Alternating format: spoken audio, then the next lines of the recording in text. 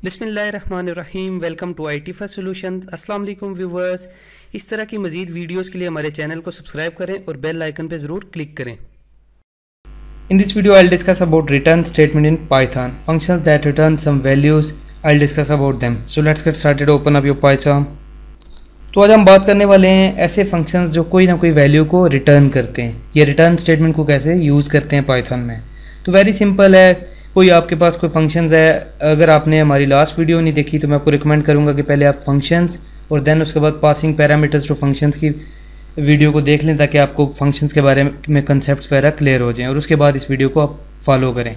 हम लोग different functions हम बनाए थे हमने लास्ट वीडियो में भी, तो उनमें हम लोग क्या कर रहे थे, कोई ना कोई वैल्यू पास कर रहे थे तो वो उन पर कोई प्रोसेसिंग कर रहे थे।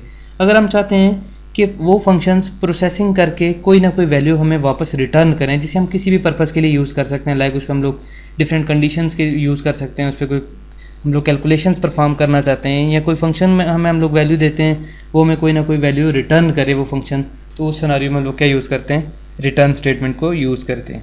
तो इसका सिंटैक्स क्या होता है, सबसे पहले उसी तरह हम लोग फंक्शन लिखते हैं, कोई भी मैं यहाँ पे लिखता हूँ डेफ फंक और उसके बाद कॉलन रिटर्न 5।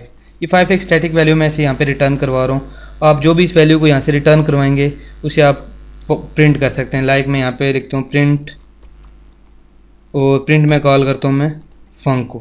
फंक रिटर्न करेगा मुझे क्या 5 और वो 5 क्या हो जाएगा, प्रिंट हो जाएगा। रन करते हैं इसको तो देखें 5 उधर से रिटर्न आया है तो उसने क्या किया, सिंपल इसको प्रिंट करवा दिया।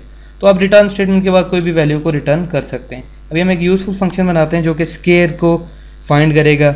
हम लोग यहाँ पे लिखते हैं डिफाइन फाइंड अंडरस्कोर स्केयर। ये एक फंक्शन हमने बनाया है और इसका एक पैरामीटर भी है नंबर। हम ये एक फंक्शन बना रहे हैं जो क्या करेगा, जो भी हम इसे नंबर देंगे उसका हमें रिटर्न करेगा स्केयर। तो मैं अब लिख देता हूँ return number multiply by number, simple as that. अब मैं इसे कॉल करता हूँ फाइंड स्केयर और यहाँ पे मैं 5 को लिखता हूँ और प्रिंट स्टेटमेंट में से मैप कर देता हूँ ताकि जो भी वैल्यू रिटर्न हो वो यूज़र को स्क्रीन पे डिस्प्ले हो जाए। तो रन करते हैं प्रोग्राम को। ये देखें 5 का स्केयर 25 होता तो ये हमें रिटर्न कर रहा है। सपोज मैं आप कोई भी वैल्यू यहाँ पे इसे 6 देता हूँ, ये उसका स्केयर फाइंड आउट करके देगा। ये देखें 36 रिटर्न करके दे रहा है मुझे। तो आप जो भी वैल्यू यहाँ पे देंगे इस फंक्शन में वो हमें क्या करेगी, इस पैरामीटर में जाकर स्टोर होगी और वो क्या करेगा, यहाँ से कोई ना कोई वैल्यू को रिटर्न करेगा। आप विदाउट पैरामीटर भी इसको यूज़ कर सकते हैं जैसे मैंने आपको पहले करके दिखाया। अभी हम एक और फंक्शन बनाते हैं जो कि वैल्यूज़ को सम करेगा, उसके बाद उन्हें रिटर्न करेगा। डेफ फाइंड सम और मेरे पास फर्स्ट नंबर है यहाँ पे, देन सेकंड नंबर है और मैं फाइनली क्या कर रहा हूँ, रिटर्न कर रहा हूँ first number plus second number. और मैंने यहाँ पे कॉलन लिखने हैं, उसके बाद हम लोग इसे कॉल करते हैं यहाँ पे प्रिंट फाइंड सम ऑफ 10,36। ये 10 जगह स्टोर होगा फर्स्ट पैरामीटर में और 36 जगह स्टोर होगा सेकंड पैरामीटर में। फाइनली जो भी ये वैल्यू में रिटर्न करेंगे वो इस स्क्रीन पे इस प्रिंट की जो प्रिंट हमारे पास प्री डिफाइंड फंक्शन है पाइथन में उसकी मदद से वो यूज़र को डिस्प्ले हो जाएगा।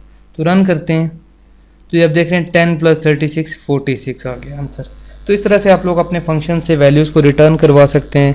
आप इन्हें डिफरेंट सिनेरियोज़ में यूज़ करते हैं। आप कोई ना कोई वैल्यू फंक्शंस को सप्लाई करते हैं और फंक्शंस उन पे प्रोसेसिंग करके आपको कोई वैल्यू रिटर्न करेंगे।